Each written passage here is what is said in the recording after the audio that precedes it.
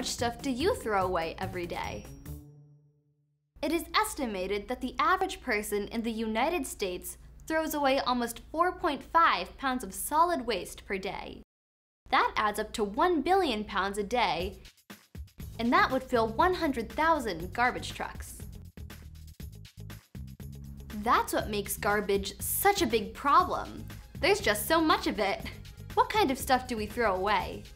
According to the Environmental Protection Agency in the United States, just over 28.5% of all the waste we throw away is paper. About 13.4% is garden waste like grass clippings and branches. 9% is textiles, clothing and cloth materials. 13.9% is food waste. 9% is metal. 4.6% is glass. 6.4% is wood. 12.4% is plastic. To give you a better idea of what that really means, let me show you some examples.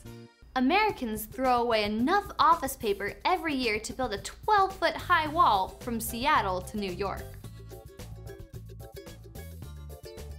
More than 28 billion glass bottles and jars end up in landfills every year. That is the equivalent of filling up 2 Empire State Buildings every 3 weeks. When we leave the trash out on the curb for the garbage truck to take away, where does it go? Well, first it is collected by your town's sanitation department or a private trash collection company. Your trash, along with waste from the other homes in your town, are brought to a garbage transfer station. At the garbage transfer station, some sorting is done. Workers sort out glass, paper, plastic, and metal. Some machines sort the trash too. Some of the solid waste that could not be sorted is then transferred to the community landfill. In the United States, approximately 55% of waste is buried in this way.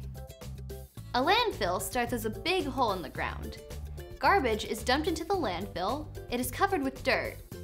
Some landfills are covered on the bottom and lined with heavy plastic sheets and can remain leak-proof for many years. The plastic keeps the decomposing trash from seeping into the ground.